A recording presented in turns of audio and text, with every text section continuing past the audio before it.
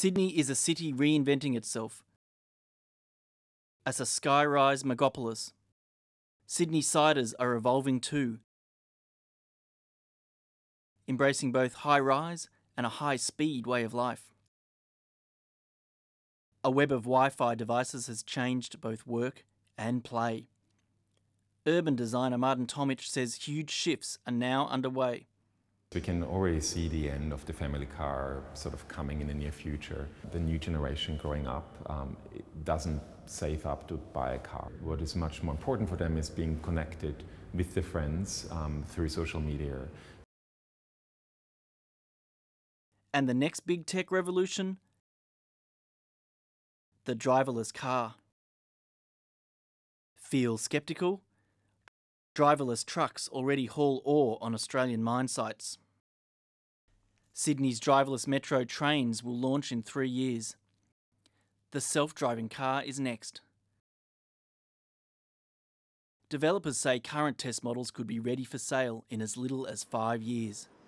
But are Australians ready to share the streets with robotic vehicles? They're afraid that it will not stop. They're afraid of collisions, so that it won't see a pedestrian crossing the road. It won't see the car next to them. So that's one of the fundamental fears is about that. It's about trust.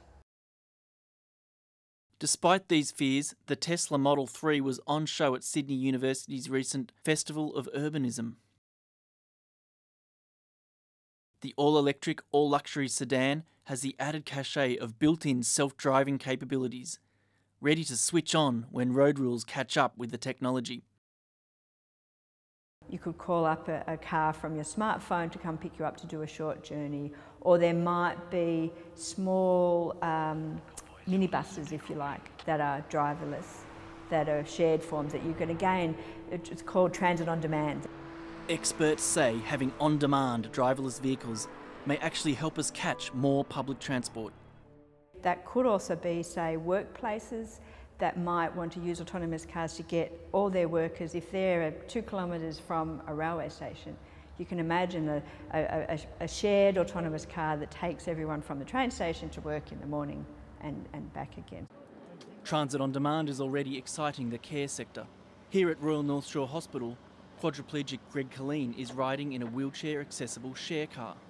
The car sharing model is fantastic.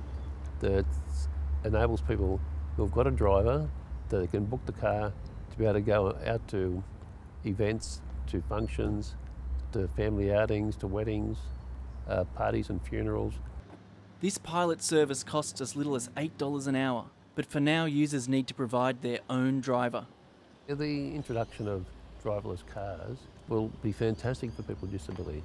To be able to simply go to the vehicle, get inside, and then have it to drive from point to point independently will just give great quality of life to people with disability. We are looking at autonomous cars, as almost anybody in the transportation space is. It's the buzzword, it's the thing that's happening, and for good reason, because it's going to be the future. So we've been looking Josh Bridges is a planner for car share service GoGet, a company getting ready to go driverless. 13 years ago, GoGet had less than 10 users. So every single dot is a member. As it grows in membership, you can see that it starts getting brighter and brighter and brighter until you get to essentially today, which is the inner city almost completely full. Today, around 80,000 people access their network of cars, vans and utes. GoGet say each share vehicle eliminates at least a dozen other private cars from the road and from car parks. We're here in Central Park in the centre of Sydney, and there's no on-street parking but thousands of people. Where are the cars? Hidden underneath this high-rise complex is a car share hub accessible by smart card. In Sydney, major developments are increasingly offering buyers car share access as a cheaper alternative to owning a car and a private car space. We're looking at off-streets as sort of an overflow and as a way to reduce the impact of these new buildings that are going in. We have all of this land that's currently reserved for parking that we can free up and turn into parks. We might reduce the width of roads in some cases. While driverless cars will transform urban planning, driverless trucks may one day revolutionise the freight industry. Moving goods around the city is one of the key contributors to congestion. If you think about the ways that we have so many vans delivering things with online shopping, and if we can get the city infrastructure right and roads infrastructure right, then freight would be a really good way to implement driverless vehicles. With clever implementation, driverless technology could free up streets for walkers. We'll actually have an opportunity to start thinking about designing for pedestrians rather than for vehicles. The sky's the limit on the benefit that we can see as a society, and people opt for walking or cycling or public transport, and then they use a shared autonomous car when they need it. That'll reduce congestion, it'll reduce the amount of parking we need. So will authorities greenlight the driverless future? What's certain is a safety and regulatory debate is looming.